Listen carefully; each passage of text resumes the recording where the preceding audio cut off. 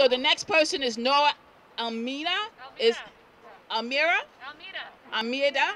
is an environmental activist. She's a Gowanus resident, so Gowanus in the house. And the member of the community group, Voice of Gowanus. She works as a librarian at the City University of New York.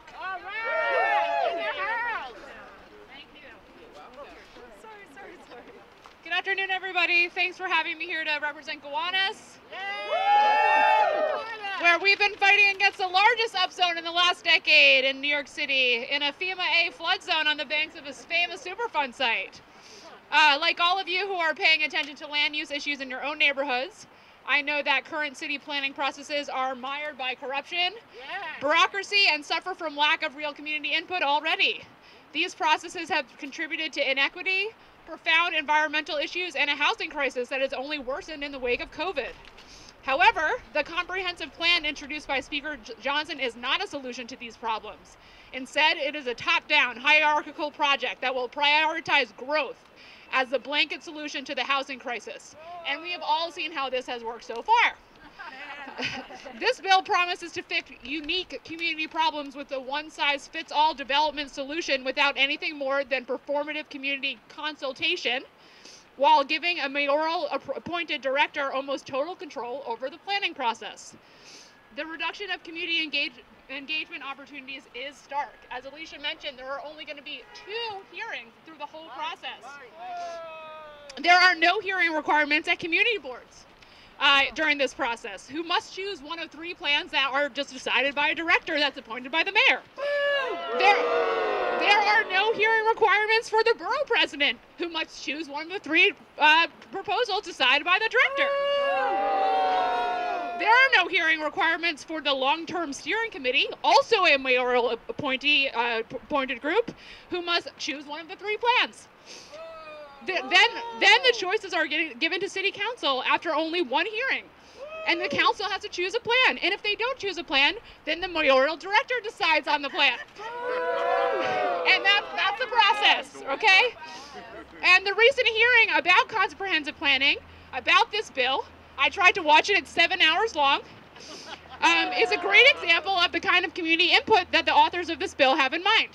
The hearing took place on February 23rd. It wasn't until 4.5 hours into the meeting that community members were given the opportunity to speak, at which point Speaker Johnson and many other city council members were no longer at the hearing to hear from the community members. Even the minimal process of presenting this bill at CB meetings for input has not been done. They're not even bringing it to the community boards. And those would fail to reach all of the people who do not have access to the internet in this city, which is many people. They don't all have access to technology. The seniors, we don't have access. We don't have access. No, we don't. No internet, no voice. No. Okay. No internet, no voice. I know this. I'm a librarian. We deal with this a lot, okay? Okay. Okay, where was I? Okay. There are no accommodations for low-income residents who lack internet access or access to technology. City planning is in a crisis, but we certainly don't need a top-down plan rushed through the council on their way out the door without community input to resolve it. So, I'm so glad that she brought this up, because now it's my turn to represent my community, the Brooklyn Botanic Gardens in Crown Heights. But I want you to know something. I'm with Gowanus, because both of us filed a lawsuit. And what we said was that the EULA process, as it is racist and prejudiced against low to moderate income people of color, because it requires people to have access to the internet. At least 40% of the residents in my community do not have access to the internet. And that means 40% of the people will not be able to participate in in-person hearings. So we have 2 lawsuits. We're in the courts. The court is trying to make the city adhere to this and do something about it. And guess what our mayor does? Our mayor decides to do an executive order on Saturday for 5 fucking days to sit there and remove our temporary restraining order. He stated that those 40% of those people do not matter. That's what he said. He stated that the low to moderate income families don't matter. And I don't that the seniors don't matter, that the handicapped people don't matter. Because he decides that in-person hearings is no longer going to happen with the EULA process. It's now going to all be virtual. But we got something for his fucking ass, okay? We're going to drop another motherfucking lawsuit on him, okay? Because we're not playing this bullshit. Excuse my French. Okay? We are not playing this. We are not going to allow the mayor to decide that 40% of the population does not have the right to participate in rezoning process. We will not allow it.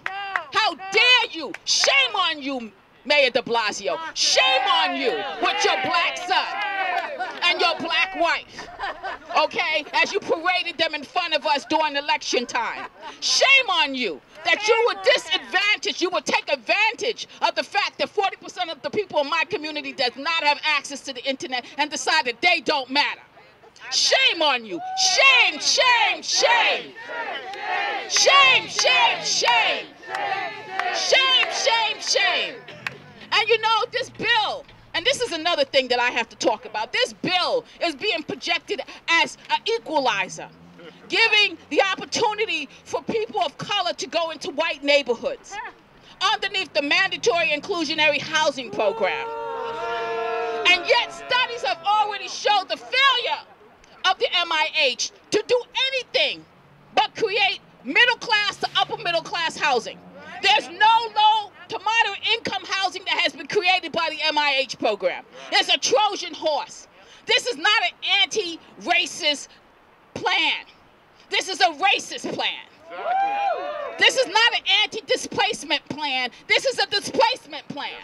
Just like every rezoning that has occurred underneath the Mayor de Blasio, where thousands and hundreds of thousands of people have been displaced because these rezonings come into our communities of color and rezone us under the guise of creating affordable housing that's never affordable to us.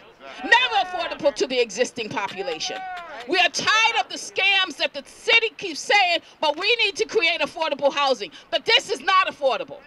And this is not going to do anything but create more homelessness, as his plan has shown to do. So we are fighting back here. We are not taking it anymore. We are fighting back. Mayor de Blasio, you do not have the right to decide to do an executive order and change the law because you decide that the city should not engage in a legal lawsuit where an independent judge can decide for us what's right or wrong.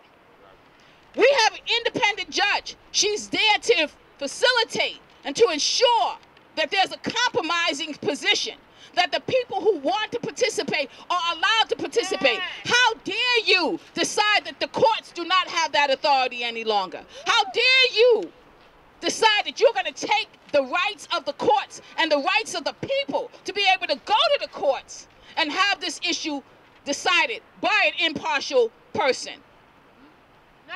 We won't do it. We will not be doing it. We will be filing a lawsuit against the mayor and this executive order. You are not Trump. You are not Trump. You are not Trump. And we're not going to stand for it.